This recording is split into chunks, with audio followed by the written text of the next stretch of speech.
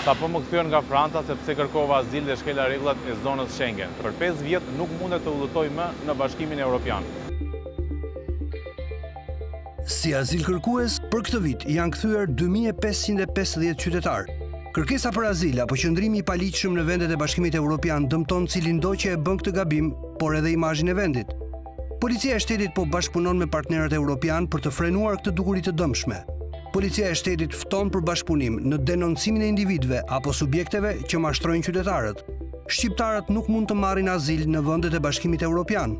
Mos abuzo me lirinë tënde të lëvizjes. Respekto dinjitetin tënd dhe të Shqipërisë. Respektojmë rregullat. Respektohemi nga familja evropiane.